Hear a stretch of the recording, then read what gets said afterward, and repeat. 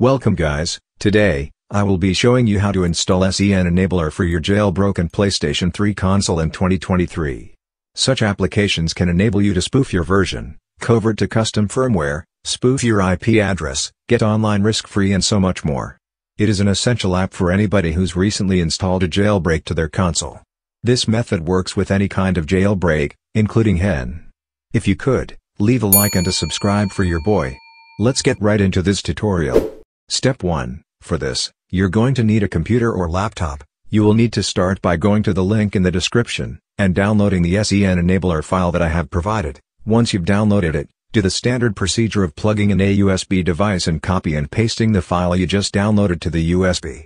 Once you've done that, go ahead and eject the USB and head over to the console. Now, big boy, we're on the console. Go ahead and enable your HEN jailbreak before installing any files, then, head over to Package Manager, click Standard, and you should see the enabler there. I already have SEN enabler, so I won't be downloading again. Once you've downloaded it, you should see the application on your XMB, click on it and load that bad boy up.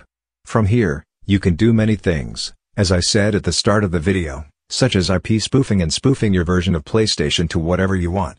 You can do some seriously high-tech stuff with this application.